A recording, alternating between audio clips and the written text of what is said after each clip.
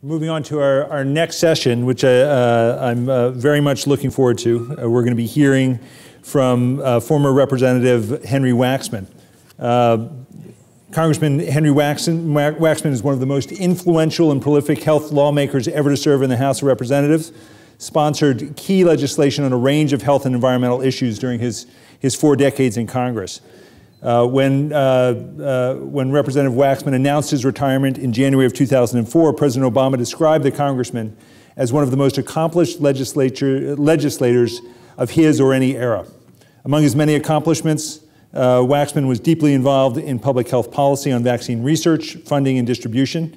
He authored the National Childhood Vaccine Injury Act of 1986, which established a vaccine adverse event reporting system and created a no-fault compensation system for vaccine-related issues. We've been seeing a lot in the press lately with politicians weighing in on their perspective around measles vaccination. Please welcome Representative Waxman on the politics of vaccines.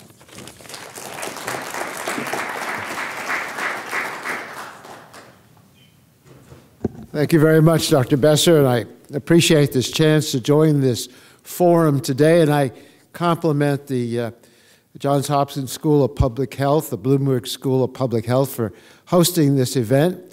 This is a teachable moment for this country when we see a disease that was almost completely eliminated in the early 1980s now come back with a jolt all around this country.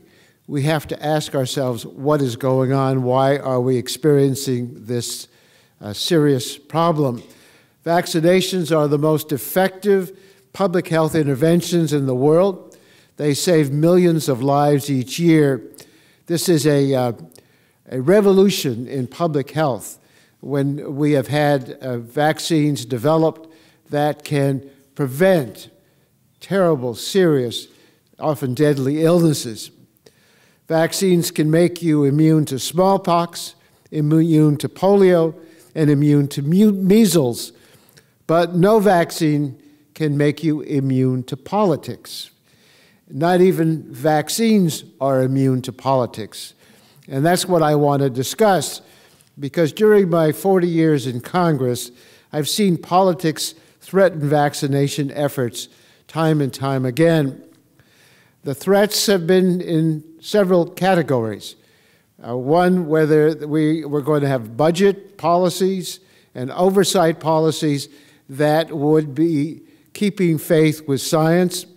And every time an ideology propped up to threaten the immunization programs in this nation, what we had, fortunately, was enough reasonable people, Democrats and Republicans, who were able to put the needs of our children and their health above ideology and partisanship. Now, we've been hearing today, in the last few weeks, reports about the politicization of this issue. And people point to comments made by Senator Rand Paul or Governor Christie, comments that I think are irresponsible. And I think they realize now we're irresponsible when they talked about getting immunized as a matter of personal choice. Senator Paul is a libertarian. He thinks this is a personal matter. But the point of the vaccine is not just to protect your own child, and therefore maybe you can decide whether you want your child protected, but it's to protect the public.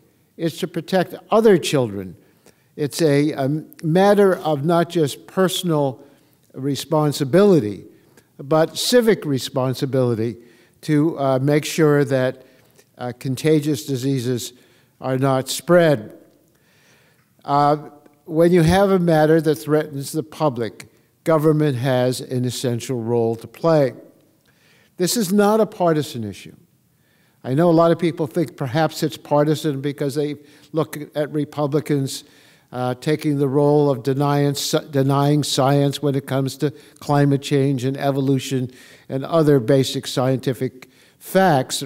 Some Republicans have a problem dealing with the consensus of scientific evidence when some of their constituents who are conservative, because of their distrust of government or their feeling that maybe science is just as valid as any other personal opinion, look at it from a perspective that we need to accept the fact that science is based on examining evidence. It's not a personal opinion that's being expressed. It's opinion based on evaluation of the evidence which lead to rejection or acceptance of different hypotheses. But this is not a partisan matter, and there has been broad bipartisan support for immunizations. And I want to point out previous occasions where politics has come up over the question of immunizations. For most part, the issues at the federal level have been to remove barriers to getting a vaccine. So in the 1980s, President Reagan proposed cutting the vaccine program. The federal vaccine program was to give money to the states for public health purposes, and money that was to be used for immunizations, and he proposed a cut in the 317 program because he was looking at it as part of his overall budget. Well, we had held hearings on this issue and the consequences that it could lead to, and we heard from doctors who were warning us at that time about measles outbreaks and other outbreaks of diseases that were completely preventable.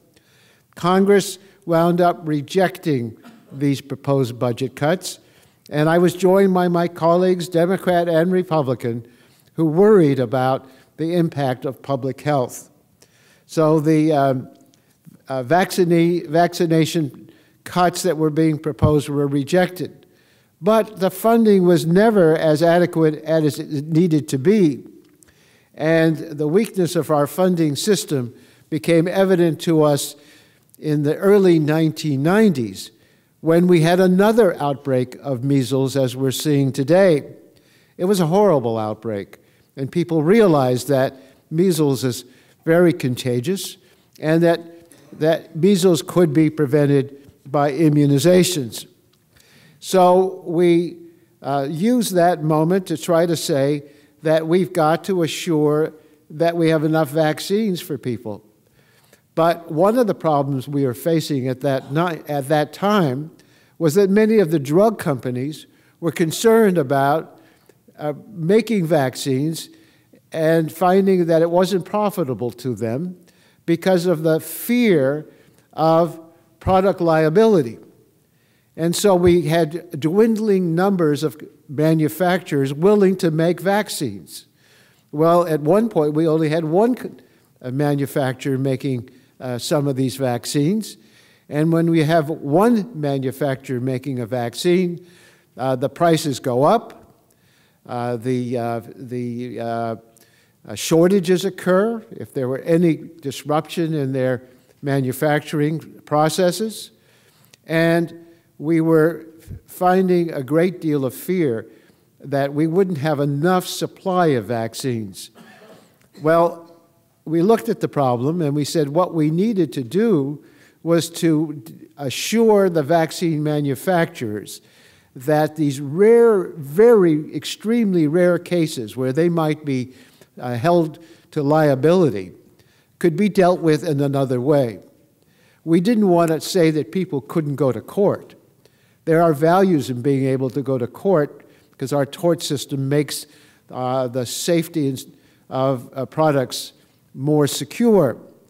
What we came up with was a no-fault system, an immunization, a program that would compensate those cases if they were related to vaccines without having to prove the relationship directly, but if some rare episodes occur with some vaccines, we would provide compensation to those who are injured. But we would still allow them to sue if they chose to. But for the most part, There was no choice to sue once the child and the family were going to be compensated. We had ideological problems. We had political problems. There was a fellow named John Bolton, who we often hear about in the context of foreign policy, but he was an assistant attorney general in the administration, and he said that we should oppose this vaccine compensation system. He said, one, well, it's not clear that there's any real federal reason to get involved.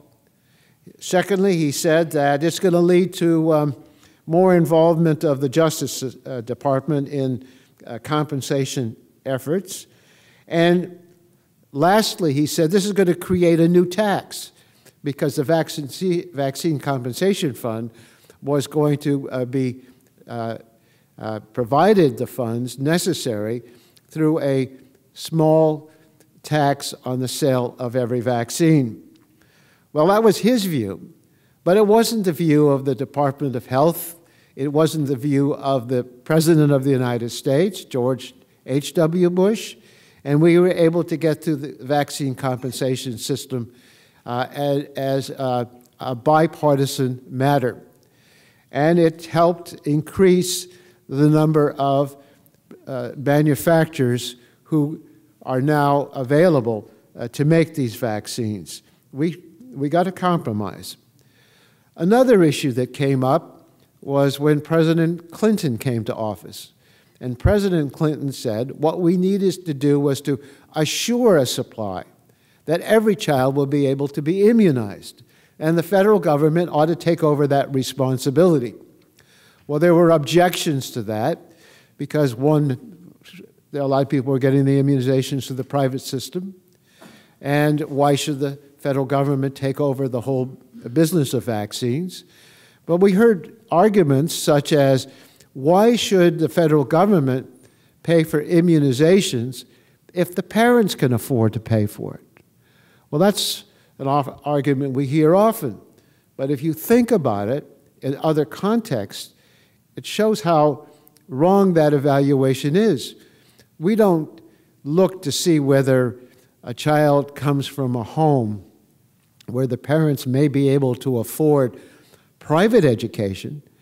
If they are going to go to public schools, we say there ought to be public schools. It's a public matter.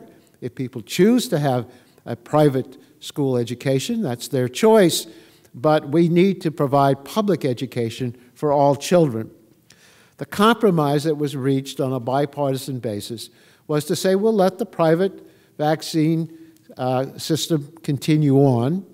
People can get vaccines through their private insurance coverage. But for everybody else, for all children, we would guarantee that immunization supplies would be available to them. It would be done through the Medicaid program. It would be done through the clinics. It would be done through the local supply system. And the U.S. government would provide complete 100% funding where there was going to be mandatory spending for vaccines administered through the community health centers, the public health departments, or Medicaid. Over time, governors, Democrats and Republicans came to support a 100% federally funded vaccine financing program. So we had a compromise. We had politics. People raised problems, but we worked through them. But we had a worse problem in the Congress of the United States when Chairman Dan Burton, who chaired the Government Reform and Oversight Committee, decided to hold a series of hearings focusing on vaccine safety. Because he was so highly ideological and so much against government that he was determined to try to destroy people's faith in the immunization system.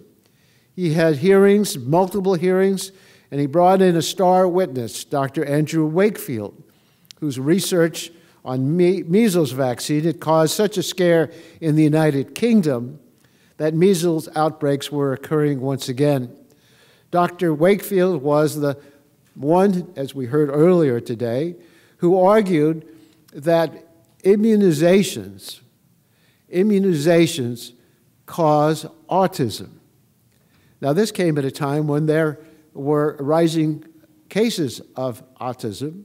Parents were certainly very fearful, justifiably so, that their children might become autistic.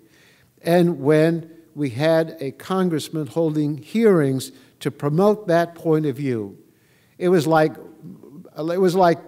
igniting a match. And that stuck with a lot of people until, a lie goes around the world a number of times before the truth catches on with it. That caused a lot of parents around the country to decide that they were not going to get their kids immunized. Certainly the Congress was playing, especially Congressman Burton, with matches. And even when we brought in the Institute of Medicine and the Center for Disease Control and all the scientific consensus that there was no connection whatsoever between immunizations and autism, he continued to repeat that lie over and over again. And in fact, I noticed in this last week that Chairman Burton was interviewed on CNN, where he again restated that immunizations cause autism. And he was relying on a study that was completely and utterly discredited. Propagating falsehoods about vaccines can have consequences, and we are now seeing those consequences. When it comes to the politics of whether immunizations are going to be mandated or whether there can be excuses for parents not to immunize their children, that has not been at the federal level, it's been at the local level. And I agreed with Dr. Sharfstein when he said it should stay at the local level, because the politics at the local level is to convince parents and the community that they must immunize their children. In my own state of California, in my own former congressional district of Santa Monica, there have been a large number of affluent people who did not get their children immunized because they had the ability to say they had a personal belief, not a religious belief, not a medical belief, but a personal belief. And this personal belief, for many of them, was exercised because they forgot what it was like. They never heard what it was like to have a measles outbreak. And therefore, they didn't bother to immunize their children, whether it was out of a personal belief or just plain laziness or fear. They had this belief and used it to not get their children immunized. My own state now is changing the law. Other states are going to change their laws. And I don't think it ought to be to say no reason should allow a parent's decision to trump the requirement for immunizations, because ultimately what we need to do is convince the parents that it's in their children's best interest to have them immunized. Well, my point to you from what I've seen over the years is that Democrats and Republicans have not only restored funding, we supported research into new groundbreaking vaccines. We had a sensible policy of vaccine liability and vaccine financing. We supported, through investigation of these allegations, that there were no vaccine safety problems. There was no connection between immunizations and autism and other medical problems. We've done it on a bipartisan basis. But we shouldn't lose our cool when one politician says something inappropriate about vaccines. There are consequences when people do that. They shouldn't be ignored, but there has to be a continuation of the bipartisan center that recognizes the value of the public health's greatest achievements through immunizations. Through this conference today, through the terrible news that we're hearing about, even more alarming as new results have been announced by the CDC just today, let us recognize that we have responsibilities to learn and to impress upon families that immunizations are a blessing. And it's a blessing, however, only if children do get immunized, and parents have the responsibility, as do their communities, for their own children and others, that the immunizations take place. Thank you very much for allowing me to be here today. Oh, sure. Thanks very much for that. I'll let you on this side, please, okay. with the mic. Yeah. But a couple questions for you. One is, the current Congress has been described as one of the most divisive Congresses ever. Do you have any worries that that divisiveness would threaten the partnership that you've described here that's existed around vaccination? Well, I always have worries about that, and I've seen in recent years an increase in what we call science deniers, people who refuse to recognize science as based on evidence and reaching conclusions from the evidence. And I see more and more when you talk about climate change or these other matters that I mentioned earlier, that people dismiss the science if their ideology indicates that they can't otherwise deal with the conclusions from the science. So I worry about it. But we have not seen this yet in immunizations, except from a few irresponsible comments by a few politicians. I worry about it, but let's keep our heads about us and recognize that politics has intervened in the past, but we've overcome the politics by good, hard common sense and looking at the medical judgments of those who have done the studies and could give us their learned opinions. You mentioned the issue of science denying. Mm-hmm. Many look to climate change as the big issue where you'll see a minority, but a segment of the conservative community that denies the science around climate change and distrusts government. On the other hand, when you look at vaccines and the issue there of science denial and distrust of government, many of those who are denying it on that side are highly educated, your community in Santa Monica. Mm-hmm. Do you see, liberals, do you see a parallel between the two issues and science denying, one an issue that resonates very strongly with the conservative community and one that is resonating very strongly with a more liberal community? I think we have to recognize there's science denial by the conservatives because it's being driven by a financial interest for the carbon-based fuels, the coal industry, the oil industry, the Koch brothers who want to support candidates who will deny the science, and they advertise that the whole idea of climate change is a hoax. But they're wrong. But it's being driven by not just ideology, but financial gain for those who stand to benefit from this science denying. On the vaccine side, we have some conservatives and some liberals who are interjecting their points of view. But I think that without the financial backing of those who would stand to benefit, because who benefits? The healthcare system that's going to give care to people with measles? There's no financial benefit to denying the reality of how immunizations protect public health. I think that we can see that it's a different situation and that people are going to have to be educated. We have to recognize there are science deniers on the left as well as the right. There was an interesting article the other day in the newspaper where someone said, my liberal friends look down their nose at those who reject the science of climate change, yet if they're making motion pictures or video games that can influence children and give them a sense that violence is acceptable, aren't they denying the science as well? So being ignorant can be a consequence of people who are misinformed, whether they're on the left or the right, whether they're Democrats or Republicans. And I think we have to not let this be partisan, and there's no reason it should be partisan.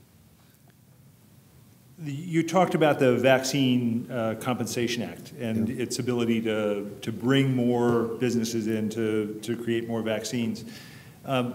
I've had people who worry about vaccines point to that system as evidence that vaccines are inherently dangerous, that we wouldn't need this system to compensate people if vaccines were safe.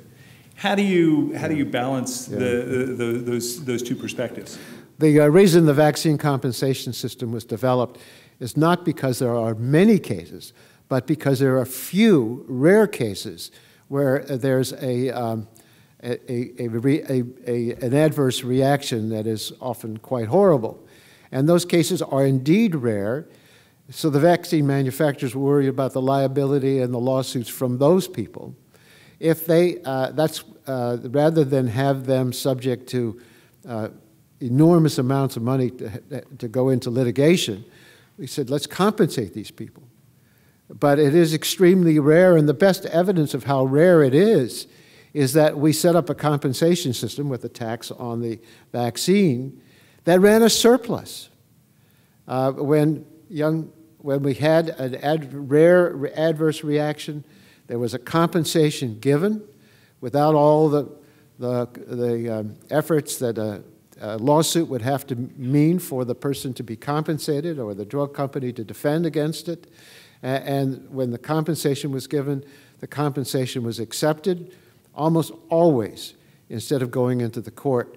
But it's not because it was a common problem, it was because it was a rare problem that was threatening the manufacturers into thinking that maybe they ought to stay out of this particular line of medical production.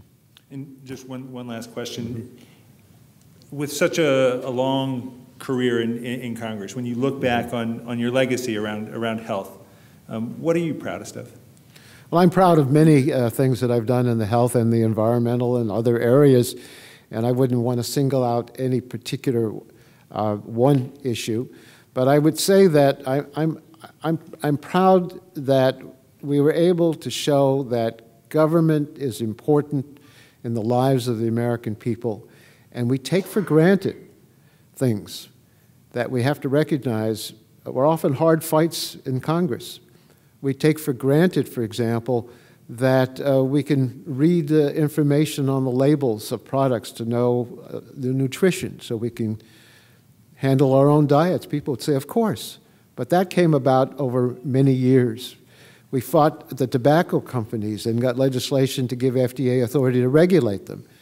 That was 14 years later than when the CEOs testified and lied about cigarettes causing disease.